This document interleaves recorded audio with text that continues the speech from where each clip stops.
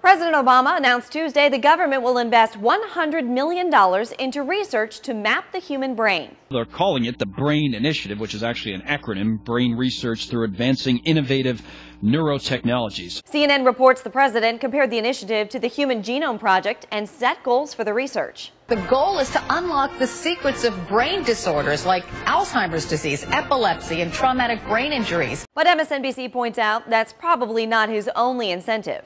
This is not just a science project, it's a jobs project. Absolutely, and this is something that President Obama talked about in his State of the Union address, wanting to create jobs for middle-class Americans. So that is at the root of this to some extent. The New York Times reports the project is just part of a vast landscape of neuroscience research supported by billions of dollars in federal money. And the Obama administration deemed it a grand challenge of the 21st century. Despite the potentially controversial timing of the investment, with the sequester hitting and budget debates ongoing, Business Insider reports the project has already succeeded in one thing, in a positively stunning display of bipartisanship. House Majority Leader Eric Cantor has announced that he supports the $100 million government spending project proposed by President Obama.